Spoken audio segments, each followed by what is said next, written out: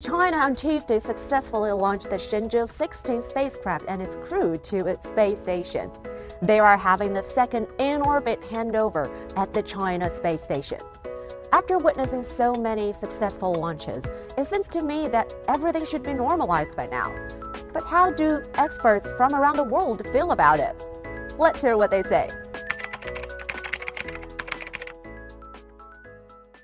For the Shenzhou-16 crew, because it's already in a completely different phase. It's in the application and development phase. So in this phase, their major role absolutely is scientific research. So the role is different and also in a different stage. That is the reason why we call this the Shenzhou-16 mission is the first manned mission during this application and development phase. That is the meaning of the Shenzhou-16. And this mission is the first with the new operational phase of the Chinese space station. This is going to be one of the increment mission, which is now becoming a standard 6 months, let's say, mission, like we have been having on the International Space Station. Chinese space station is a much more compact, but basically very modern with up-to-date technology.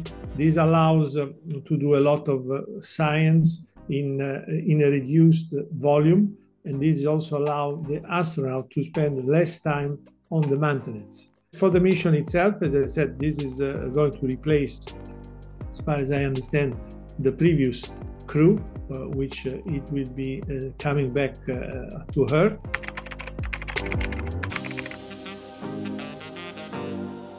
They are very they have very high quality in every field. But still, if we can have our engineers and scientists in orbit, they will do more meaningful research in our Tiangong space station. The purpose of our destination to build a Tiangong space station is not just to live in outer space, but to conduct scientific research and benefit all human beings. So that's our purpose. You know, that's the knowledge and also the architecture in their brain, and also their experience in either engineering and scientific research will help them to make the scientific research experiments more perfect. And if something wrong happened, they have more chance to handle all kinds of malfunction and errors.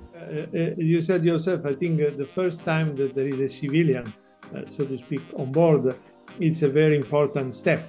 Opening to the civilian, it's clear that everyone which is a researcher can relate probably easier to fly common people. I would say the word common people, simply not specialized, not professionally trained pilot.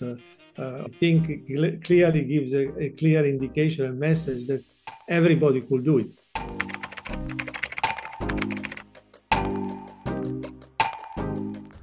One very important thing for me is that today we don't need to launch 2 cargo spacecraft every year. We only need 3 cargo spacecraft every 2 years.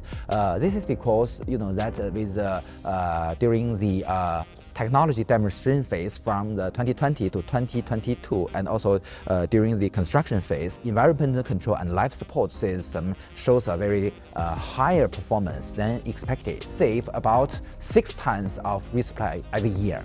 So it is not necessary to deliver so much resupplies to the stations every year, and we can keep these resources to the scientific research instruments. Moreover, you see that we have 25 scientific research racks in our Tiangong space station. So in the future, I believe the range and the scope of the scientific research become wider and wider, and in the future, I believe we need more payload experts and more flight engineers. The Chinese space station is a second generation station, so I think it's state of the art, is very compact, and so this allows, as I said, to have astronauts spending more time on the scientific aspect.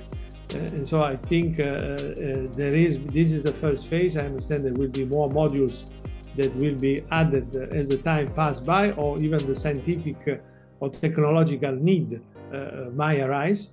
So I think this is a big achievement. And of course, clearly the next step, as we can see also from the ISS, is to get towards the commercial. Because again, I'm sure also in China, there is a big industrial basis which is seeking also to enter in this kind of market. So again, the Chinese space station is a good example. It is closer to a potentially commercial station.